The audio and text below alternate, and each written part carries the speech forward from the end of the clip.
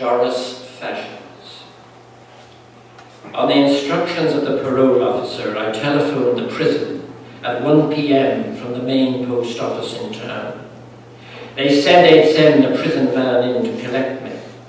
While I was waiting, I had to wait about an hour, leaning up against the post office wall in the noonday sun, I caught a glimpse of myself in the display window of the shop across the street, Doris Fashions. I glimpsed a strange man whom I do not know, and whom, when on the odd occasion I have glimpsed him before, I have not warmed to his over-intense visage, hearted, heartful, all that eyes, all that eyebrow.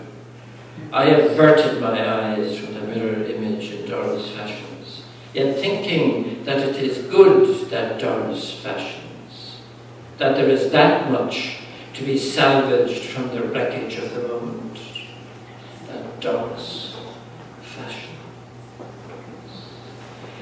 If you had a daughter called Doris, and after you had spent years rearing her and schooling her and enjoying her and loving her, she left home and set up shop in a country town and called it Doris Fashions, how would you feel? You would be proud of her, wouldn't you? Or if you fell in love with a girl called Doris, and it turned out that she had a little shop of her own called Doris Fashions, you'd be tickled pink. All my life I've dreamed of having a motto of my own logo, my own signature. Waiting for the prison van to collect me. In the window of Doris Fashions, I see into myself, and I adopt as my own logo, my own signature tune, Doris Fashions. Trying it out to myself on the road out of the prison. Doris Fashions, for Durcan, for For who made the word? Doris made the word. And I believe in Doris and in Doris only. And never, never, never, never, never, never in John O'Donoghue.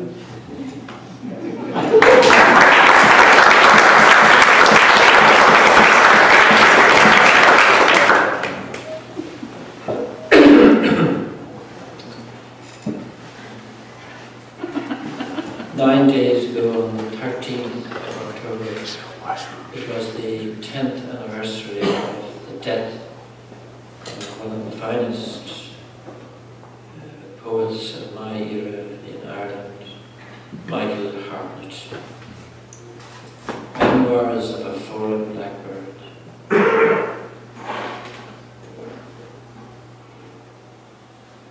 They liked me when I was on the wing, and I could whistle, and I could sing. But now that I'm in my bed of clay, they come no more to be with me. It was on the main road, halfway between Newcastle West and Abbeyfield. A juggernaut glanced me as it passed me by, and that was the end of the road for me. Later that day, as I lay on the verge, a thin rake of a young man picked me up into his trembling hands, and he stared at me. Full quarter of an hour, he stared at me, and then he laid me down, and with his hands scooped me a shallow grave. His soul passed into me as he covered me over. I fear for him now, where'er he be. They liked me when I was on the wing, and I could whistle, and I could sing.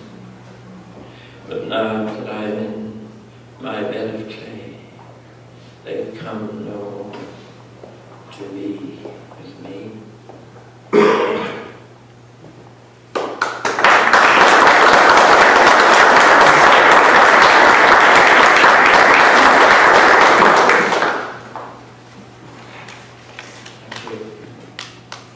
This last excuse me, piece is called Golden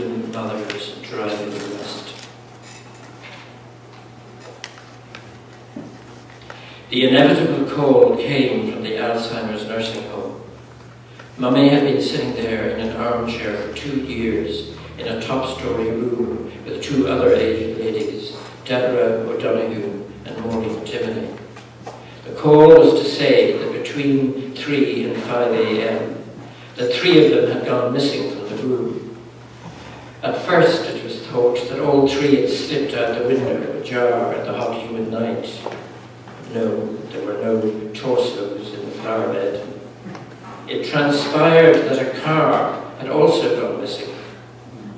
Was it thinkable they had commandeered a car?